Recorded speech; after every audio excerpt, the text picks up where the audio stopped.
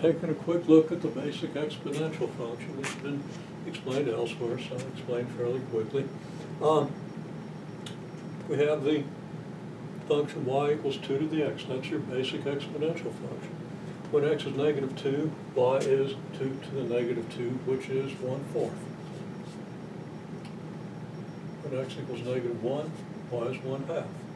When x equals negative 1/2, y is, you don't know. You can't calculate it. You use a calculator to approximate it, but we're not doing that. So that point is out of the domain. Okay? 0, 2 to the 0 is 1. 2 to the 1/2, not in our domain because we can't calculate it exactly. Okay, when x is 1, we get 2 because 2 to the 1 is 2 and 2 to the second is 4. So our domain consists of negative 2, negative 1, 0, 1, and 2. Our range is the set of y values, and that would be the set 1/4, 1/2, 1, 2, 4. The graph, well, here we have our x-axis and our y-axis. Okay, I've got x values from negative 2 to 2. I subdivide the interval from 0 to 2 to locate 1. And I could subdivide the interval from 0 to 1 to locate 1/2, even though we don't have a calculated point for that. And then I do the same on the other side of the axis. I subdivide this interval to get 1, and I get negative 1/2. Then I plot my points. Well, I better have a y-scale. So let's say 2 units is about that far, so 4 would be up about here. If I wanted to make the graph with equal x and y scales. And when you first do the graphs, it's kind of a good idea to do that so you get an idea of just how they're stretched out and shaped and so forth. Anyhow, I divide that interval in half. I divide this interval in half. I divide this interval in half. And I locate my points. Negative 2, 1/4. Well, okay, here's 1. I'm going to need y equals 1/4. I'm also going to need y equals 1/2. So I'm going to divide the interval from 0 to 1 in half, and then I'm going to divide that interval in half. And now I've got 1/2 and 1/4 here. So there's 1/2, 1/4. Not sure I did that very well. Half is a little bit high, but it'll be okay. Okay, so I plot my points. Negative 2, 1/4 gives me a point about here.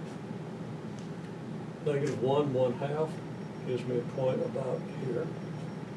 0, 1 is about here. 1, 2, and 2, 4. Well, 1, 2 is going to be about here. And 2, 4 will be above 2, across from 4. I think maybe about here. Okay, there's my graph. There's the domain, there's the range. Now, I can do what I call an extended basic function by sketching a smooth curve through these points.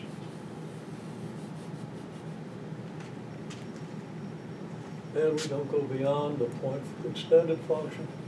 There's the end of it. Going left to right, there's the beginning. Okay, this is the extended.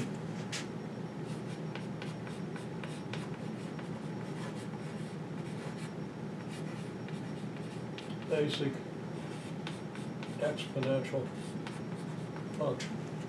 Its domain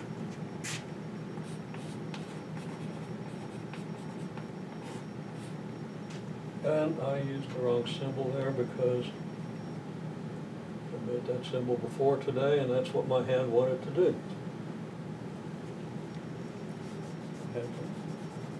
See if I can keep that thing in line. Okay, the domain is going to be just the interval, closed interval from negative 2 to 2. Because, well, here it is. Here's the closed interval from negative 2 to 2.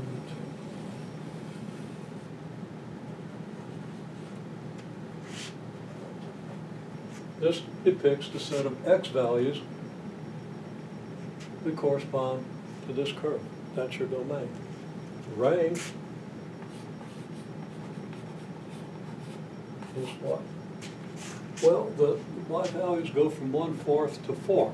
And since this is a continuous curve, there are no gaps in y values. Whatever y value you want between here and here, you can find a point on the graph with that y value. So the range can be depicted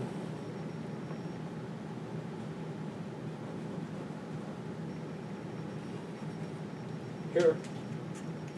And the range goes from 1/4 to 4, including both 1/4 and 4, so we have a closed interval. That's the domain and the range of the extended basic function. The complete basic exponential function continues on. So, I have a better piece of white chalk, but I don't know where it went, but we go, okay, we didn't do a good job of maintaining the direction of that line. Bad perspective here. But you can think about it. If I was to go to -3, I would have 2 to the -3, which would be 1/8. Okay, so that we're going to get twice as close to the x-axis if we just go to here. And every time we go over another unit, it turns out we get twice as close, because look at this. We're at 4, we move 1 unit in this direction, we're twice as close to the x-axis. We move another unit in the x direction, we're twice as close to the x-axis. Another unit in the x direction, we're twice as close, we're going to be twice as close again, and we're going to continue getting twice as close. So that this graph is going to pretty rapidly, almost, well, it's going to appear to merge with the x-axis. It never will actually merge, but it's going to appear to merge. Because there's no limit to how close it can get, but it's never going to be 0. No matter what negative number you put in here, you never get 0. So this is the extended basic function, and asymptotic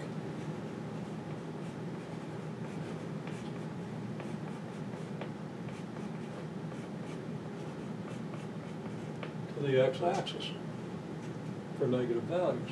For positive values,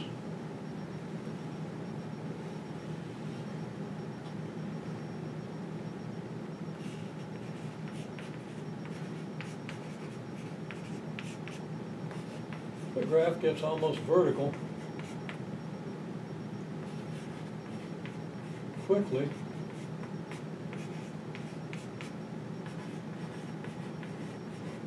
But it's never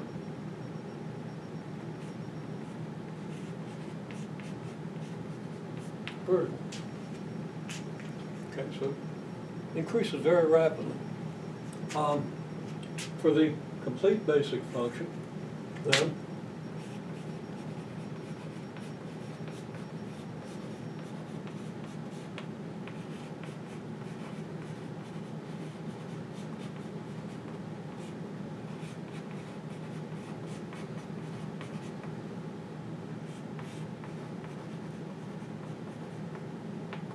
the domain consists of all real numbers, negative infinity to infinity. Range consists of what? Well, 2 to the x can't ever be negative. 1 over 2 to a power, 2 to any power is positive. So if you divide 1 by 2 to a power, it's got to be positive. It obviously gets very big. There's no limit to how big it can get, because the bigger number you put into the bigger number you substitute for x, the bigger the result you're going to get. There's no limit to how big. And the asymptote to the x-axis means you can have any value all the way down to 0, but never reaching 0.